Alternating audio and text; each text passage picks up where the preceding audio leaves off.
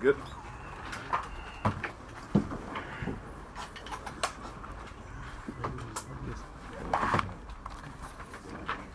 I have to sign all of them? Yeah.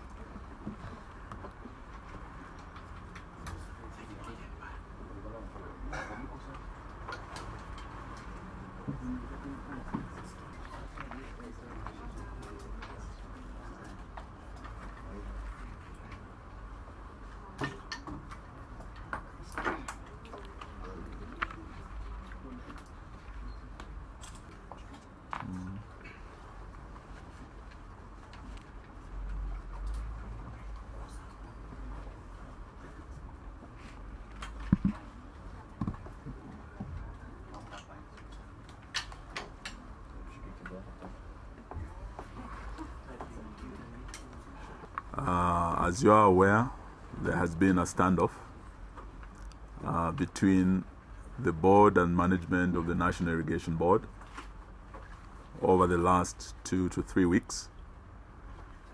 And following this standoff, I did issue a directive to the board under Section 13 of the National Irrigation Act,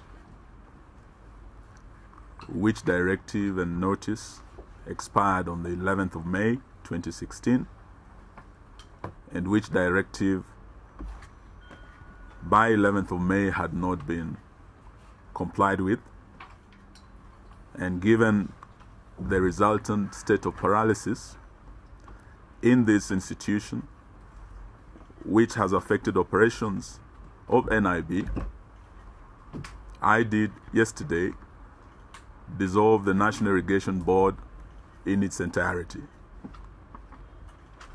I have also received and accepted a request for early retirement from public service by the General Manager of NIB, Engineer Daniel Baraza, following the deterioration in relations between the management and the board. To ensure smooth transition and stability in this institution in the meantime, I have appointed Mr. Gitonga Mugambi to act as General Manager and to oversee the smooth transition of the institution in the interim. I am proceeding to reconstitute this board, and the first task of the new board will be to carry out an open and competitive recruitment of a new CEO to replace the outgoing long-serving General Manager of NIB within the next 3 months, and to effect whatever changes that are necessary to ensure proper management of this key institution.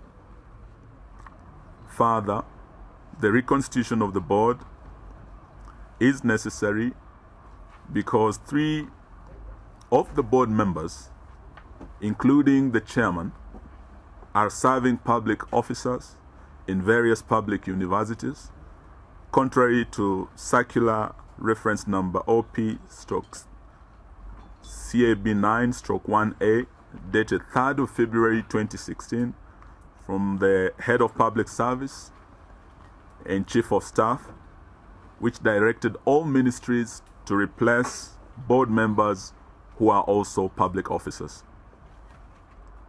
And if we replace the 3, really, there will be very few left of the independent board members, and it is absolutely necessary that in their replacement we reconstitute the entire board.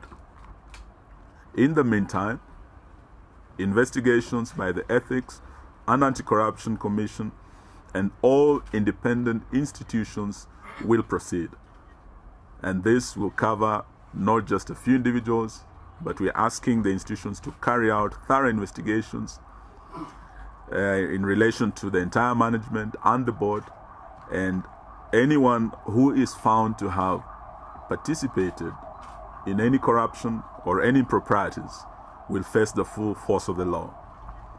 Ladies and gentlemen, as you all know, NIB has a critical role to play in ensuring our national food security, and we cannot allow corruption, boardroom wars, sideshows, and intrigues to affect the momentum that we have built towards realization of this goal. I believe, and I want to assure Kenyans, that the remedial measures taken will see these institutions start out on a clean slate and on a stronger footing, with a new board and a new management that will be focused on delivery of its mandate professionally and effectively. Ladies and gentlemen, I thank you.